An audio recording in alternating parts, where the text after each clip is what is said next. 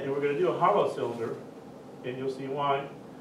Because we can take the results that we got from the hollow cylinder and apply it to get a ring and to get a solid cylinder or disc.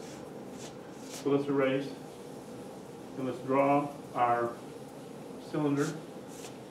I'm going to leave these up there for reference in a little bit because I want to show you something when we get there. So I'm going to leave that there.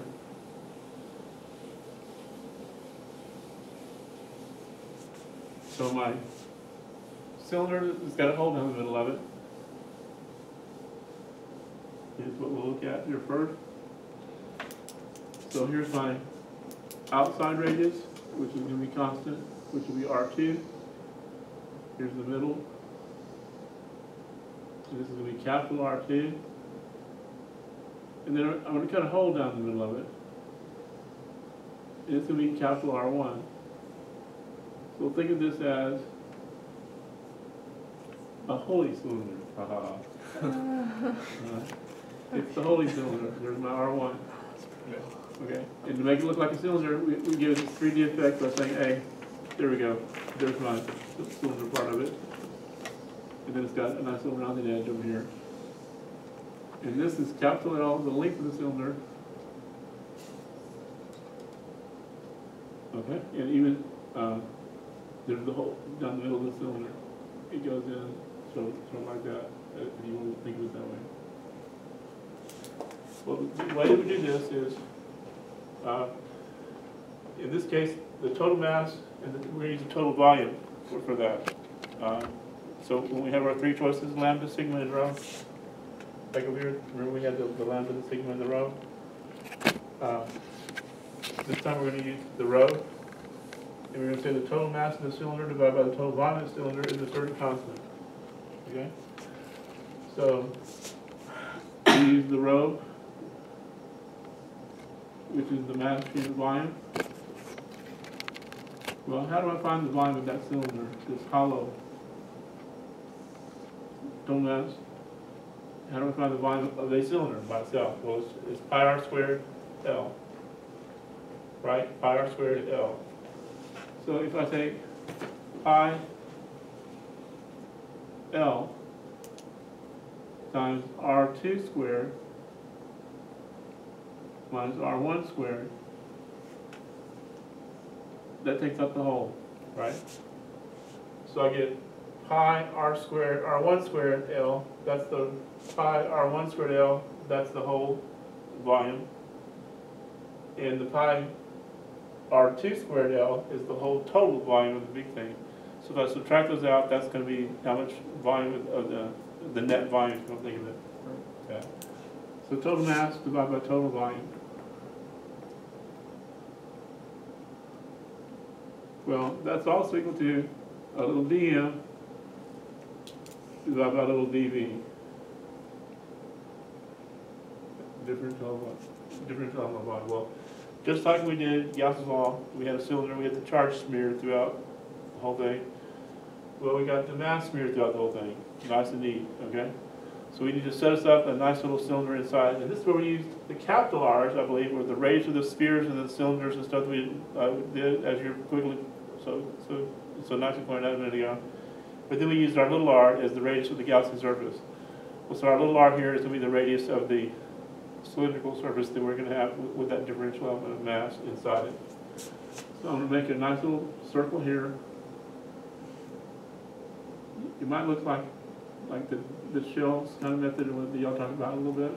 Should we draw a different color like the Gaussian? Yeah, we can do that. A good suggestion. Thank you. That's a pretty good suggestion there. So this little middle part here. Did the green show pretty well while ago, I think? Right there. Or how about the blue? I think the blue would be better. The blue shows better. Green wasn't very good. We always use the blue. Let's see if this is a good blue one. Sorry, I can check the camera. While I'm looking, just want to check and see whether we got a good. Yeah, there we go. I think. So I'm going to set up inside of the cylinder a thin, very thick shell, a cylindrical shell.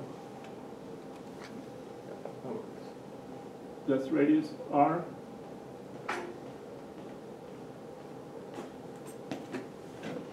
It's got a thickness in here of dr, so I'm drawing another circle here. But this radius is essentially the same radius as what I just drew, because it's infinitesimally thick, or infinitesimally thin, I guess if you think of it that way. So the thickness here is going to be dr.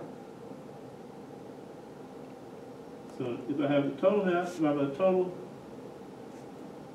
oh, forgot the little L's. My L's, and I got this expression for the cylinder that I'm creating here inside as well. I've got total mass over total volume is the same thing as dm over dv. What's that going to look like? I'll recopy here.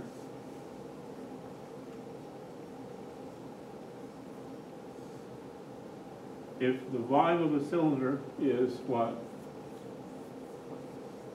Pi r L, not pi r squared. Pi r squared. L.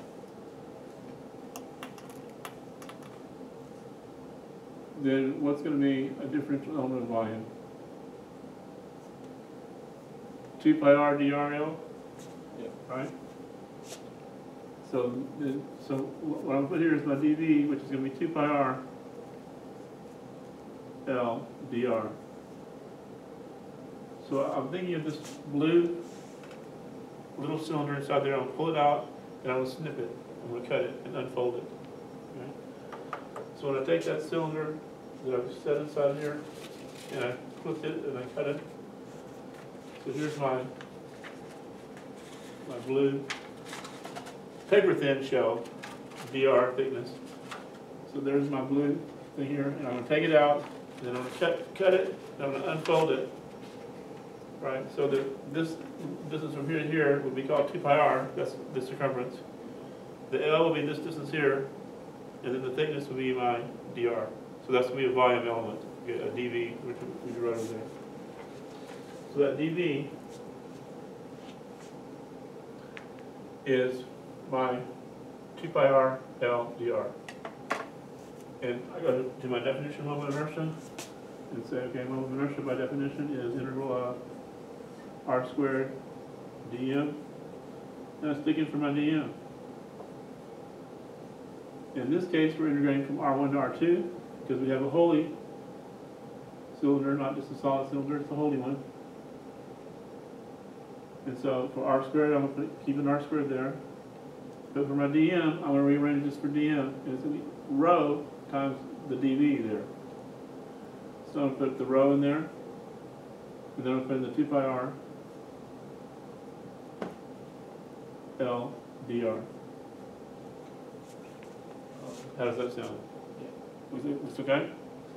So there's my r squared dm. And my dm is rho times dv. And that's the dv right there. Now pull out all my constants. What are my constants? Rho, 2, pi, L. L. So I pull all that out. Rho, 2, pi, L. And I'm left with r cubed dr. Evaluate from R1 to R2. So going down the next line, that integrates to r to the 4th over 4, right? Yep. So I get 2 pi rho L times r to the 4th over 4, evaluated from R1 to R2. And I go ahead and take, I see a 2 to the 4th to get rid of that. And so that will come out to be 1/2. I still have my pi. And I still have my rho. But what is my rho going to be? Total mass over total volume, right? So my total mass is capital M. And my total volume is pi L times R2 squared minus R1 squared. This is my row. So there's my 1/2 pi in the row. This right here is row. And I got to put the L there. And then I have R to the fourth over 4. Well, my upper limit will be R2 squared. How about to the fourth? Yeah, R2 to the fourth R2. minus R1 to the fourth.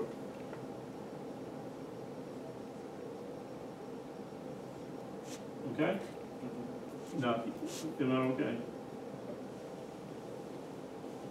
I'm gonna leave these down here because we're gonna need them again in a minute.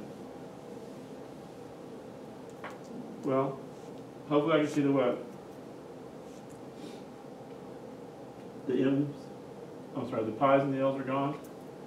This pi here, that pi there, that L there, that L there. So that leaves me with 1/2 M.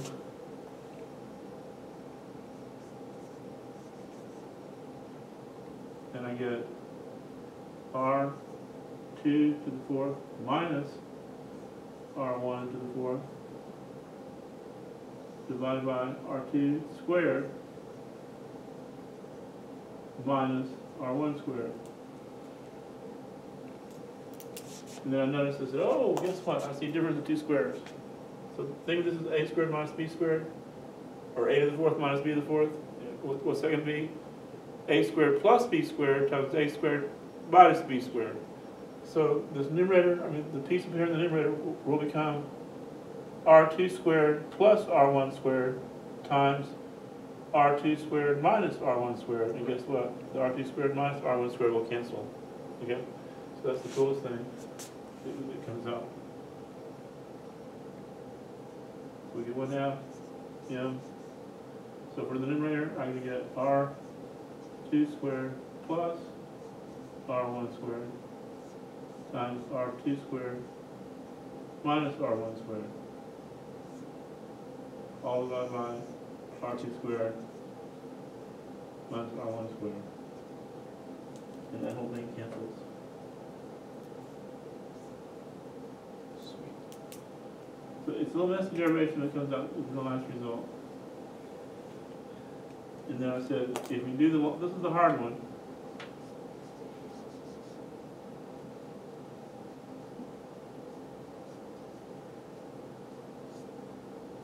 What can we say?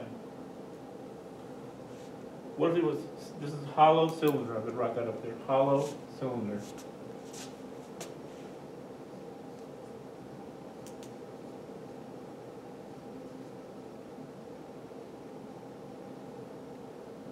What if I wanted to make it solid? Well, change the limits of integration, right? Instead of going from R1 to R2, let R1 go to 0.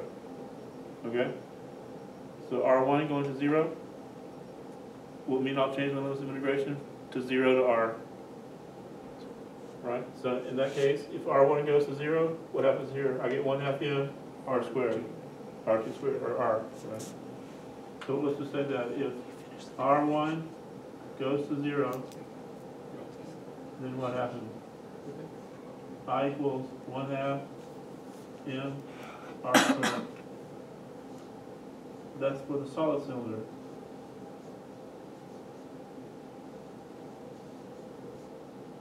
If I want the hollow one, what if R1 goes to equal to R2? Right? If I stretch R1 all the way out to it's equal to R2, then they're equal to each other. If R1 squared plus R2 squared, that's going to give me 2R squared, right? Right. And this will cancel the half. So I'll say if R1 equals R2, then I becomes MR squared. And that's your ring. Oh, Or hollow cylinder, if you want to call it right. very hollow. Very hollow. Very hollow cylinder. So using this, by changing your limits of integration, technically you can come up with 3 different models of inertia, right? Right. With one derivation, one proof. Okay, the last one we want to look at is what happens if I have linear, back to linear, mass density. But what if we have a rod, okay? So let's look at a rod.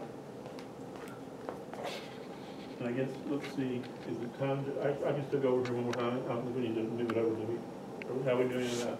Oh, it's fine. Our projectionist over here, our videographer. Yeah. It's yeah. Can you still see everything okay? When I ride over here now? Yeah, you can ride over there. So we're going to do a rod of length L.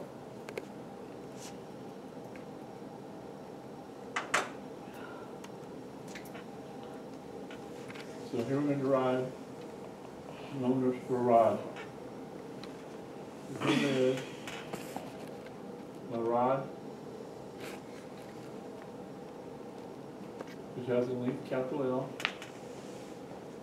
and we're going to stick it on the x-axis. So here's my little x-axis. I'm not as good as the guy on the video today, for those of you that were here fifth grade today. There's my little x-axis.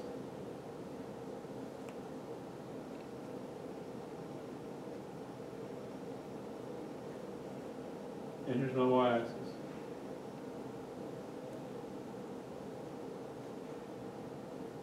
Okay? And I want to spin that rod about the y-axis.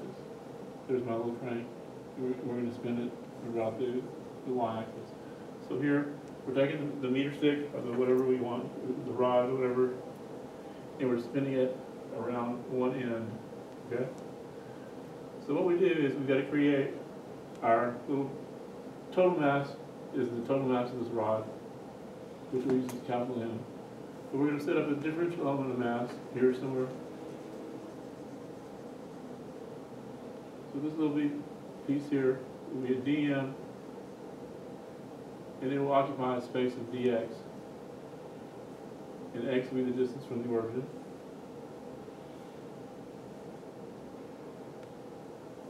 So does that make sense? Hopefully, guys, if I've got this little element of mass here, it's got a thickness of dx, and it's the next distance away from the origin over there. Yeah. Does that make sense? Yes. Okay. So here's my origin right here. That's my origin, my 0, 0. So how do I apply the theory? Well, the definition is right. It's I equals integral of r squared dm. Well, again, we've got to find an expression for dm. Our key is find an expression for dm. Well, as with Gauss's law, we want to find an expression for dq. Right? Charge unit volume, area, or linear stuff, or whatever. We always want to find what dq is. Well, here we want to find out what dm is. So if I've got a linear mass density again, nice uniform density, I'm going to use it called lambda. So the total mass of my rod divided by the total length of the rod is lambda.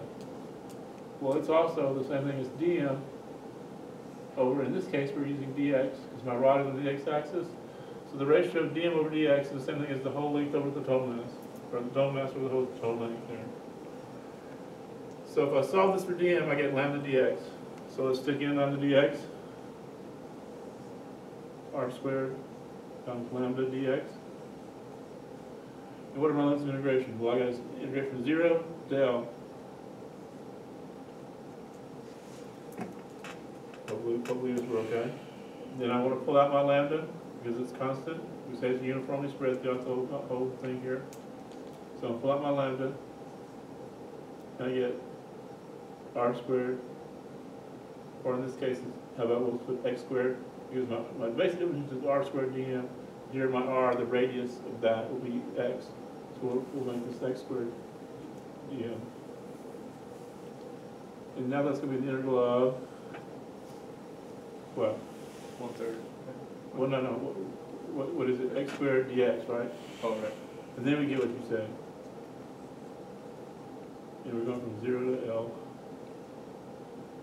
So the moment of inertia then becomes lambda, which is the total mass divided by the total length times x cubed over 3. Yep. Evaluate from 0 to L. So put the upper limit in there. I get m L cubed over L divided by 3.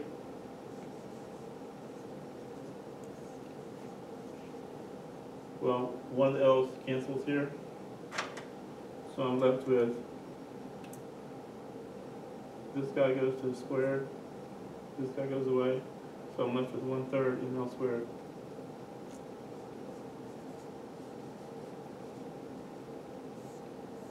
And that's the moment of inertia for a rod pivoted about the middle. It's center mass. I'm sorry, pivoted about the end. Now, what if I want to put the rod pivoted about the middle? Well, I don't have to do the whole problem. Can't I just change my axis? I'll do it, let's do it in blue. Okay? And if I put my blue here, and let's say that my axis is at the middle. Now, I still know Y. I still got my X.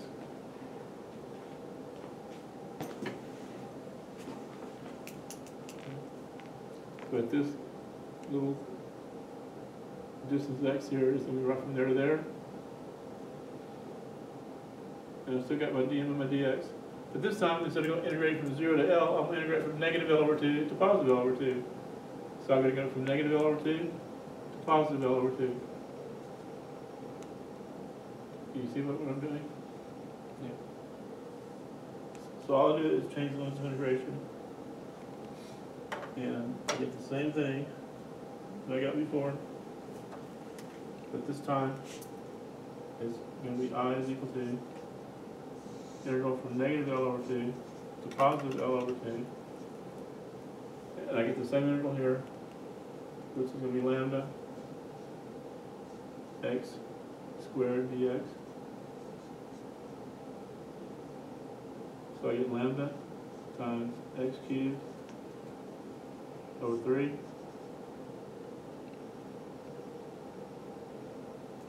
and I'm going to evaluate from negative L over 2 to positive L over 2. So if I pull out the 1/3,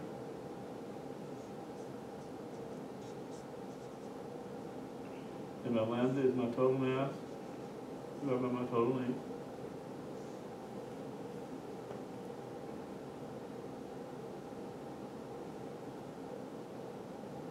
Then I get x cubed evaluated from negative L over 2 to positive L over 2. If I do that, I get L cubed over 8 minus negative L cubed over 8, so it's plus. So I get 1/3 total mass divided by total 8. And then I get the upper limit would be L over 2 quantity cubed minus negative L over 2 quantity cubed. You can see how we're going to get 1/8 plus 1/8, which is going to be 1/4. So I get 1/3 m over L.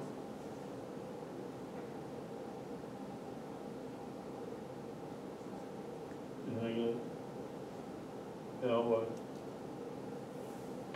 L cubed over 8 plus L cubed over 8.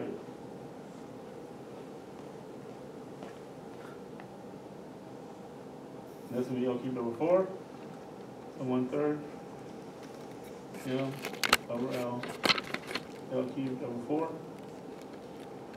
That goes up to be 1/12 m L squared. Because one of the L's cancels. This L down here cancels one of these and makes it a square. So there's my 1. 4 times 3 is 12. Equal 1/12 and L squared. Now what do you think? 1/12. 1/12. 1 over 12. Because 4 times 3 is 12. Let me check my notes. I think that's as far as we. Oh, couple real quick, just equations, but that's what we got for the moment of inertia. So what we derived would be a ring. We derived a cylinder, hollow solid, whatever, and we derived a rod through the middle and through the end. You know, all it was shifting the limits of integration. So the 1/12 is like the rod spinning this way? No. No, it's like this. Is it? Yeah, Oh, right, okay, got it. yeah, I know. Here's the rod, here's the center of mass, it's spinning it this way, Okay, about the middle, that's the one. 1/12. And if I take it like this and spin it around this end, that's the 1/3. It's gonna be bigger than 1/12 because you got more mass farther away. Okay, and the last thing that we'll mention is, once we did all the kinematics and we did dynamics, right? Then we went to all those special things called momentum and energies, right? So the equations that we need to get for that are, he's gonna check to see whether we'll fit it in there. The first one is, work energy. I think we did that next. The next thing we did. So we said work is equal to change in kinetic energy. Well, same thing's gonna happen here. We're gonna get work equals the change in the kinetic energy rotational. And how do we calculate work? Well, it was FDR, now it's gonna be torque d theta, It's a shame. right? Torque d theta. And here, rotational kinetic energy is my 1/2 I omega squared. That would be final minus 1/2 I omega squared initial. This is the work. So the work equals change in kinetic energy, just like it did before. But we have, like you can look Greek, so we got work is integral of torque d theta instead of integral of FDR, right? Instead of FDR, we have torque d theta. Instead of 1/2 mv squared, we have 1/2 I omega squared. What does that say? Work equals KE what? Rod. Rot, rotational. Rod, sorry. KE rot, rotational, yes. And then once we did work energy, we went to momentum. And so instead of having linear momentum, we now have angular momentum. But there's two expressions for angular momentum. We use capital L, it is a vector. One is R cross P, if we have what we call a point mass, okay? Well, R is R, P is mv, so it's R times mv times sine of theta. Again, where that theta is the angle between the R vector and the P vector when you put them tail to tail. Well, the other thing for objects is going to be I omega.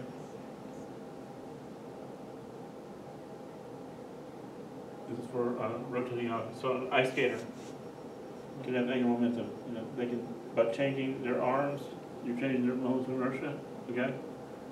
And then that works. So I omega is for distributions of mass, and R cross P is for point masses. So for point, I would call this a point mass.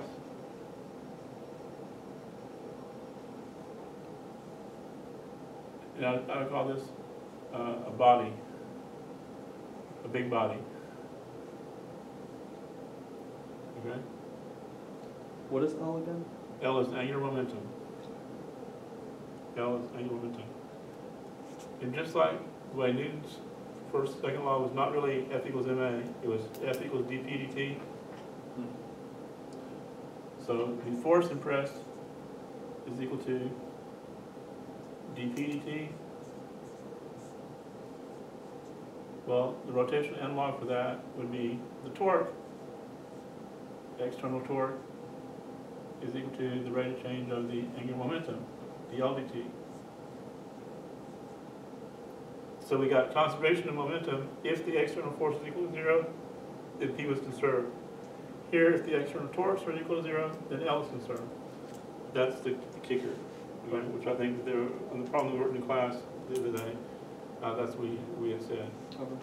So here is if F equals 0, then P had to be a constant.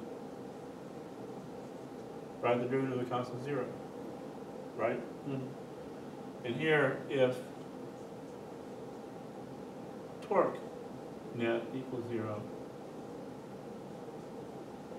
then the L has to be a constant.